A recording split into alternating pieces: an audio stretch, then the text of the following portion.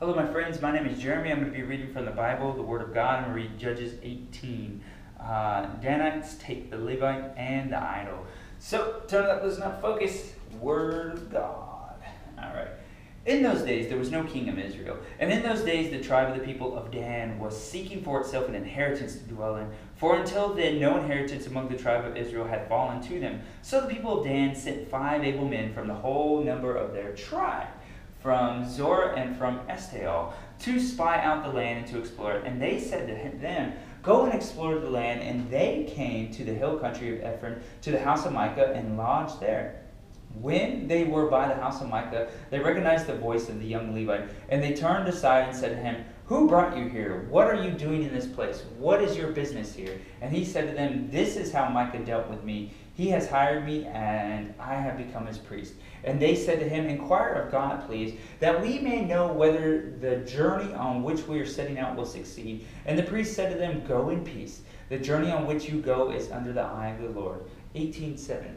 When the 5 men departed and came to Laish and saw the people were there, how they lived in security after the manner of the Sidonians, quiet and unsuspecting, lacking nothing that is in the earth, and possessing wealth, and how they were far from the Sidonians, and had no dwellings with anyone.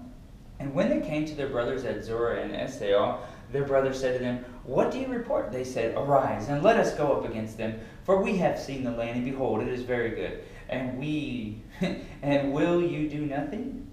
Do not be slow to go, to enter and possess the land. As soon as you go, you will come to an unsuspecting people.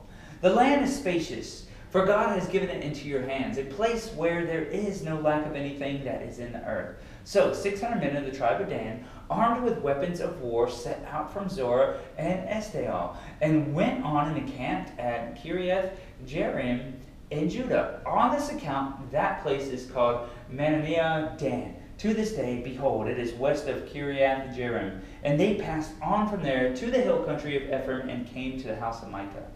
18:14.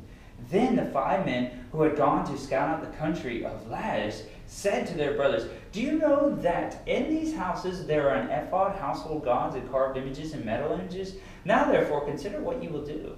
And they turned aside there and came to the house of the young Levite at the home of Micah and asked him about his welfare. Now the 600 men of the Danites, armed with their weapons of war, stood by the entrance of the gate, and the 5 men who had gone to scout out the land went up and entered and took the carved image, the ephod, the household gods, the metal image, while the priest stood by the entrance of the gate with the 600 men, armed with weapons of war. And when these went into Micah's house and took the carved image, the ephod, the household gods, and the metal image, the priest said to them, "What are you doing?" And they said to him, "Keep quiet.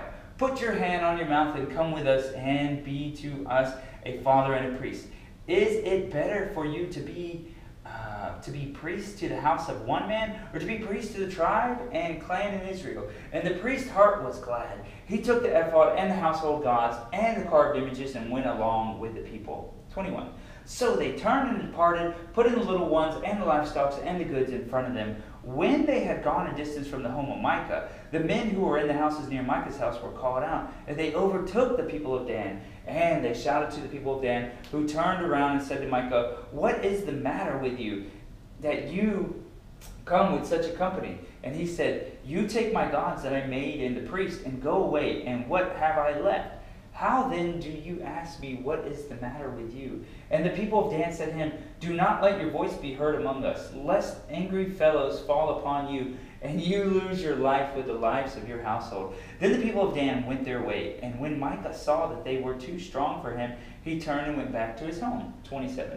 But the people of Dan took what Micah had made, and the priests who belonged to him, and they came to Laish, to a people quiet and unsuspecting, and struck them with the edge of the sword, and burned the city with fire. And there was no deliverer, because it was far from Sidon, and they had no dealings with anyone. It was in valley that belongs to Beth Rehob.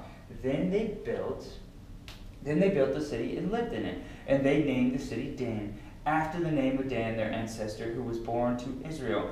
But the name of the city was Laish at the first.